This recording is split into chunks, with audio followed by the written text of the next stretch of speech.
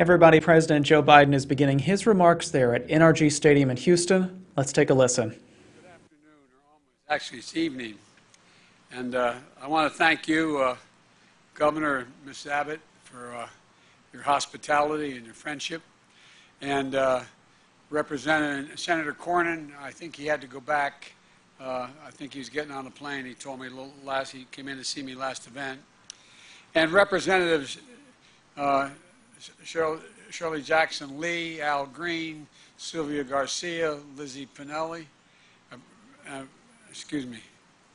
Pinell, and what am I doing here?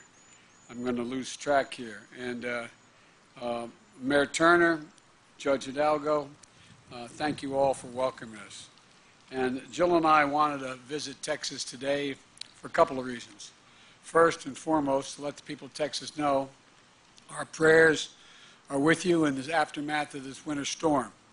And secondly, to let you know what I told Governor Abbott and Mayor Turner and Judge Hidalgo and the congressional delegation, that we will be true partners to help you recover and rebuild from the storms and this pandemic and the economic crisis. We're in for the long haul.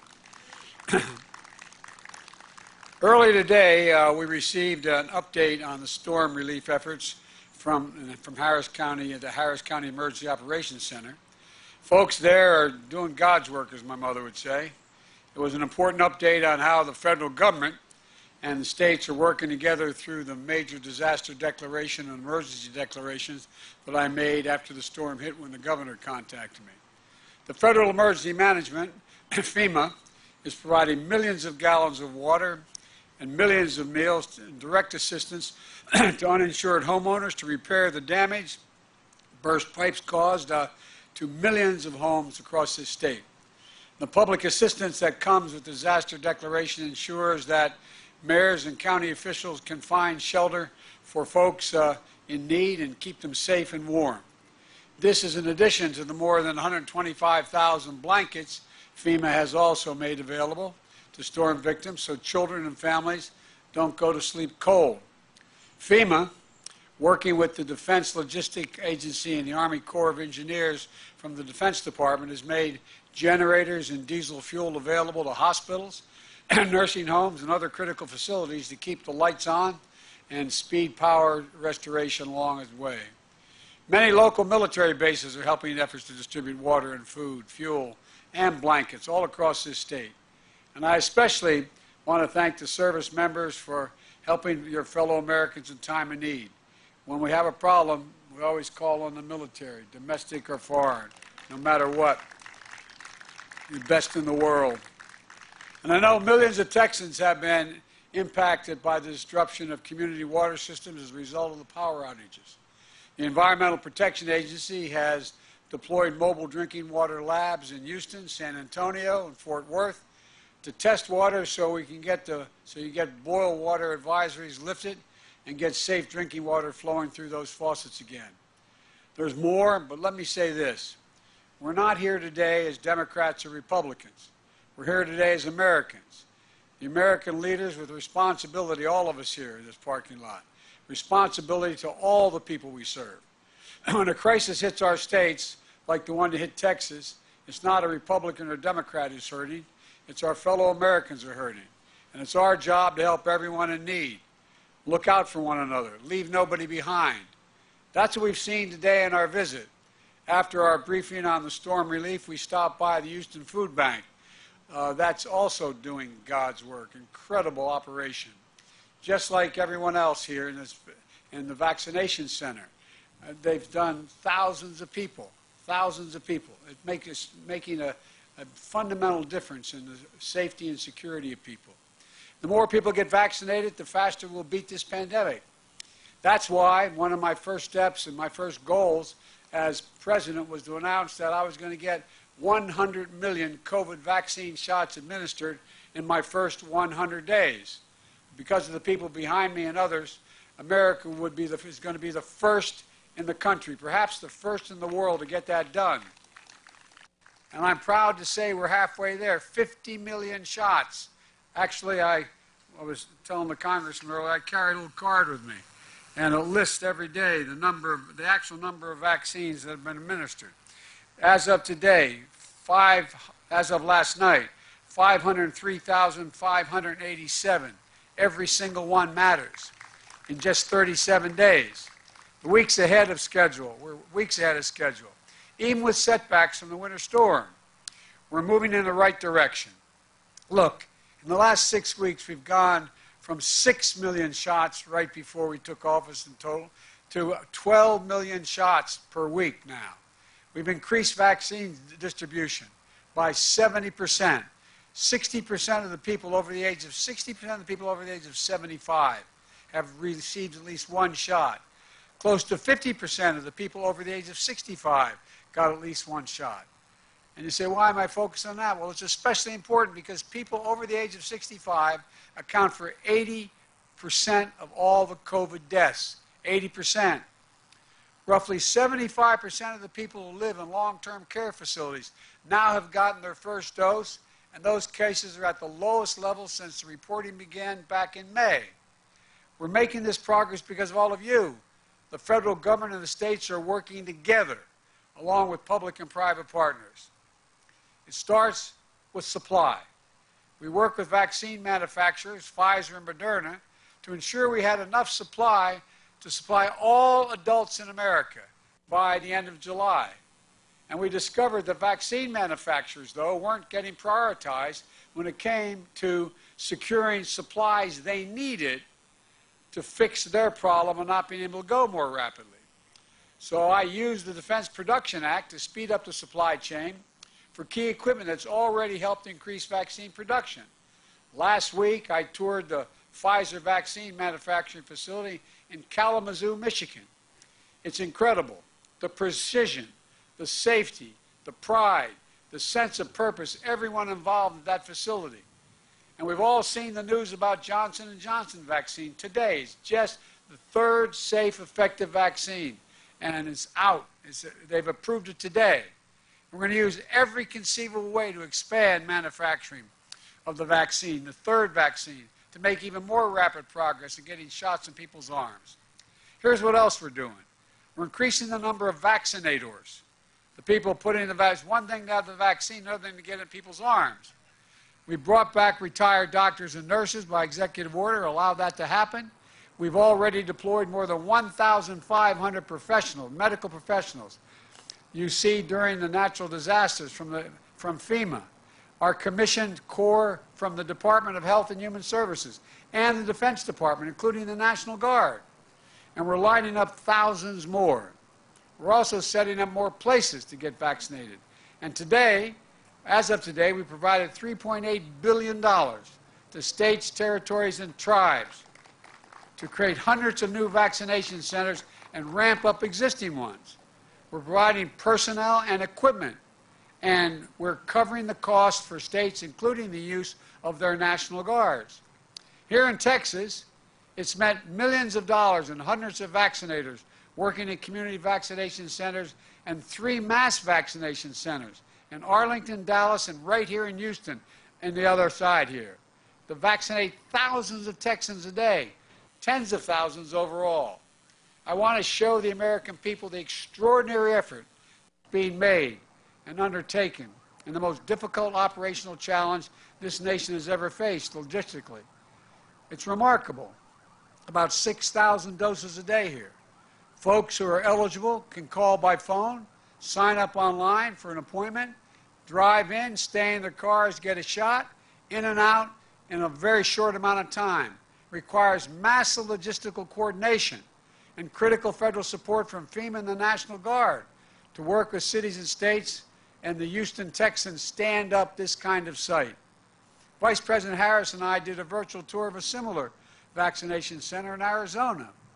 One nurse there said, she talked about the shots, talking how many they were getting in people's arms, and she said she felt like she was administering, and get this, a dose of hope.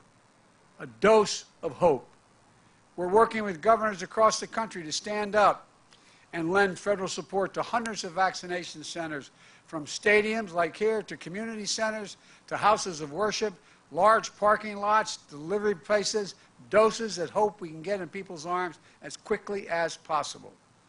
I've also sent millions of vaccines to thousands of local pharmacies, over 7,000, to make it easier for folks to get the COVID-19 vaccine shot like they would a flu shot, because people are comfortable going to their local pharmacy. They go there for their flu shot. Everything else, they trust the pharmacist, and they're likely to go.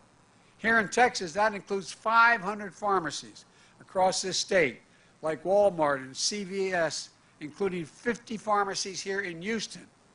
And for the folks who didn't live near a vaccination center or a pharmacy, we're deploying mobile clinics to go out to those neighborhoods and rural areas where people are unable to get to the centers. These are special vehicles with pop-up clinics that meet folks where they live and where they don't have the transportation to get the shots, which they'll be launching very soon here in Houston, those mobile units, as well as Dallas, Arlington, and across the state. We've also started to send vaccines directly to community health centers to help the hard-to-reach folks in cities, small towns, rural communities, in Black, Latino, and Native American communities that have higher rates of COVID-19 infections and deaths than any other groups. Here in Texas, we're already partnering with 12 community health centers in 10 cities, which have combined sites at over 100 locations across the entire state. We're going to save people's lives. As a result of these round-the-clock efforts, in 5 weeks, America's administered the most shots of any country in the world. That's great progress. It's also true that while COVID-19 vaccinations are up, COVID-19 cases and hospitalizations are down. But I need to be honest with you. I said from the beginning, like Roosevelt, who said, "I'll shoot you straight from the shoulder. You can handle anything as long as you're told the truth." Cases and hospitalizations could go back up as new variants emerge. And it's not the time to relax. We have to keep washing our hands, staying socially distanced, and for God's sake, wear your mask. Wear your mask. It's not a political statement. It's a patriotic thing to do. Some of our progress in this fight is because so many Americans are stepping up and doing these things. And the worst thing we could do now would be let our guard down. And here's another critical point. We're going to hit a phase in this effort, maybe late April, early May, when many predict there will be ramped up vaccine supply and we'll have administered shots to most of the people who really are eager to get them and to those who've been able to get there. But at the same time, the warning is there'll be people who live in hard-to-reach areas who can't get the shots, and there are folks who are hesitant to take the shots. We all know there's a history in this country of subjugating certain communities to terrible medical and scientific abuse. But if there's one message that needs to cut through all this, the vaccines are safe. I promise you, they are safe and effective. Listen to Dr. Fauci. Listen to the scientists who developed them through extensive and rigorous review. I did, and I took my shot publicly to demonstrate to the American people it's safe and effective. To address this challenge, we're going to launch a massive campaign to educate people about the vaccines, that they are safe and effective, and that they can go and get those shots and be good. I'm going to close with this. This past year has been one of the most painful years in American history. As I said, we've lost over 500,000 lives of the virus. 500,000 moms and dads, husbands and wives, sons and daughters staring at an empty chair, the dining room table, the kitchen table, friends, neighbors, co-workers, and over the country, all over the country, where the loved ones who are gone. They're gone. Empty feeling in your chest, like you're being sucked into a black hole in your chest. But all over the country, where loved ones once sat, there's an empty chair. And folks, look, there's so much we can do. As you see the broken hearts and the families that have been left behind, there's nothing partisan about this virus. It's too long we've allowed the virus to divide us. I met today with Governor Abbott, Senator Cornyn, conservative Republicans. I'm a Democratic president. We disagree on plenty of things, and there's nothing wrong with that. But there are plenty of things we can work on together. And one of them is represented right here today. the effort to speed up vaccinations. We're not giving shots to Democrats or Republicans. I say it again, we're giving shots to Americans. And all across the country, we've got members of the armed forces, FEMA, volunteers, retirees, fellow Americans working around the clock to give these shots. And they're building on the work of scientists, researchers, doctors, and nurses. And my team at the White House, which is coordinating all of this, is first rate. None of this has a partisan tinge or a partisan element to it. This can be a great American achievement, being the only country in the world to reach 100 million shots in 100 days. This could unite us as a country, to vaccinate America, to protect America, to heal America. And I know we can do this. Why? Because I know America can do great things when we do it together. I know my family spent a lot of time here in Houston, by the way, hey, John Eddie, how are you, buddy? I didn't see you there. And Houston at MD Anderson, when our son Bo was being treated for glioblastoma before he passed away. Just yesterday, I saw MD Anderson announce they joined four other major cancer hospitals to help break down the silos that make real progress in this effort difficult. Now they're sharing data and information. That wasn't going on 4 or 5 years ago. We're going to beat cancer. I know we will. I've said it before and I'll say it again.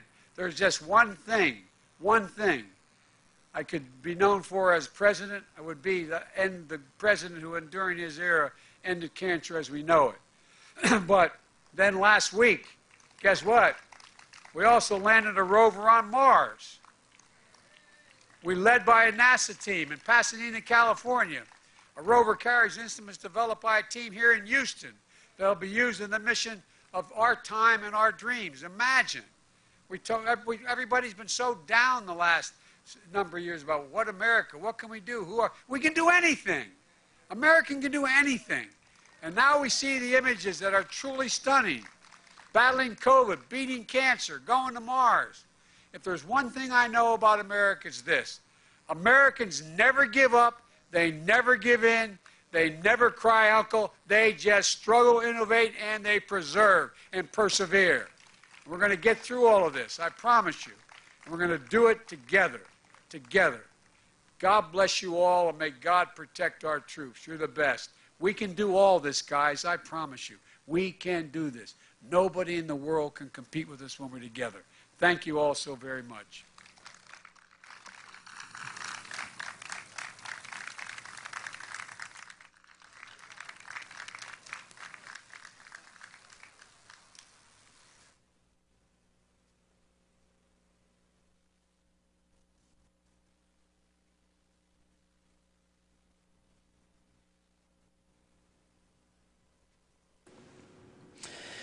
Will Dupree, here again in the KXAN Live studio. We thank you all for watching. All day long, we've been chronicling President Joe Biden's visit to the state of Texas. He landed in Houston at about noon, and just as we're crossing the 5 o'clock hour this evening, he is concluding that visit after delivering remarks outside the NRG Stadium, which has been set up as a mass vaccination site for that coveted COVID-19 shot through FEMA. We heard that the president kind of wrapped up his visit talking about the highlights there. First of all, he told Texans that he said, quote, "We will be true partners to recover and rebuild in the storms, this pandemic, and the economic crisis." There you see he's meeting with Houston Mayor Sylvester Turner and other officials. He was talking to some of the congressional representatives from that area. And let's just take a listen in and see if we can get any of his remarks as he is about to depart from NRG Stadium.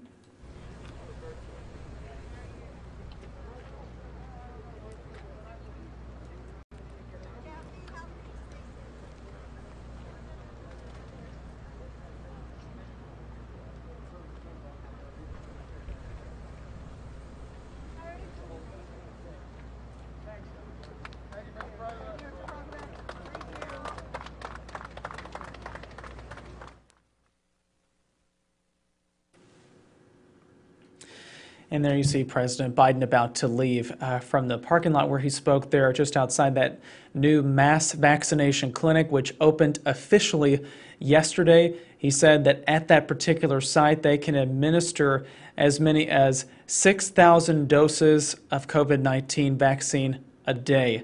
There are 3 of these mass vaccination centers set up by FEMA, one in Houston right here where we're showing this live signal, another in Arlington, and finally one in Dallas. Those are the 3 ones that are set up at this time.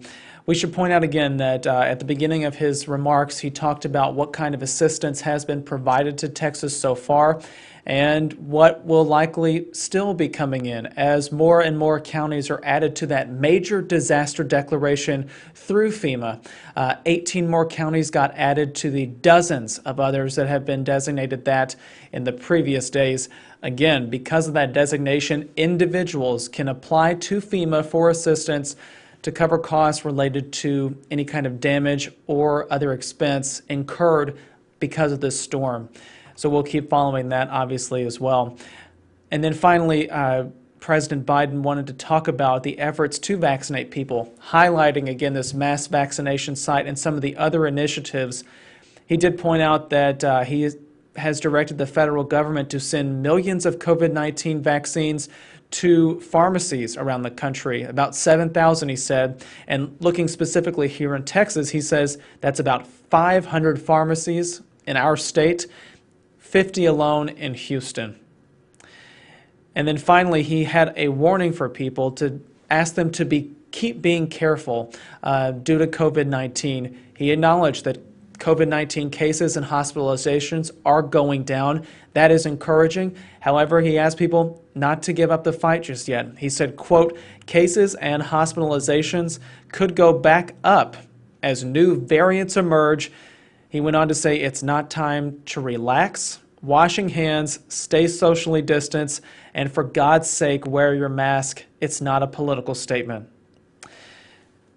We thank you all for watching our stream. I'm Will Dupree here in the KXAN Live studio. If you would like to go back and review what all was discussed and done today during President Biden's visit to Texas, that's on our website, kxan.com. We have a live blog showing you how the day progressed and what those activities included. I'll direct you there. Thank you all again for watching. I'm Will Dupree here in the KXAN Live studio. We'll see you back here another time. Everyone, please stay safe and healthy and take care.